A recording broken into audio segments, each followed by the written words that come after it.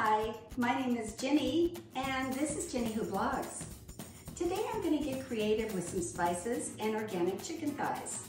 I stopped at this wonderful spice shop and bought several spices. One was a bourbon smoked sugar, and the lady said it's great on salmon or pork or even on a sweet potato. So I wanted to try it on some chicken thighs and throw in some garbanzo beans and make a yogurt sauce to top it off. I thought I'd make it kind of like a Mediterranean dish. So come on, let's see how this turns out. You want to start with a package of organic chicken thighs, some garbanzo beans, and some black rice. Pour a generous amount of olive oil in the frying pan.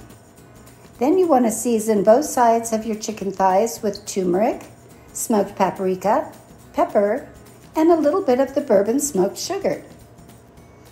Start your black rice, and I added a tablespoon of truffle oil just to give it a little more flavor. You want to brown your chicken thighs and cook them all the way through till they're nice and firm and completely cooked. I also juiced one whole lemon and added that to the chicken thighs while they were cooking. After they're cooked through, remove the chicken thighs from the frying pan and press 2 cloves of garlic into the same pan where the chicken was cooking.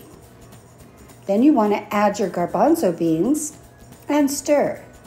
You might want to add a tiny bit more oil so that your garbanzo beans will get nice and crisp. While that's cooking, I made a sauce using yogurt and some French mustard I got from the spice shop. And enjoy!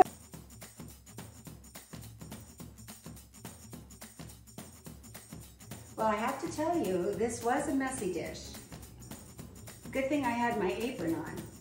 I don't know if you've seen these, but these are super fun. They're little boas with the towels at the end. They are really helpful for making this dish. Anyway, the flavors all mixed together really well. And I love the black rice, and it complemented the chicken really well. I also divided the chicken into 2 different containers, and I'll have one for later on in the week, and I'll freeze one. Well, leave me a comment and tell me what you think. Be sure to click on the like and share it with your friends and family too. You can find this recipe on my YouTube channel and on my website at Jenny Who Blogs.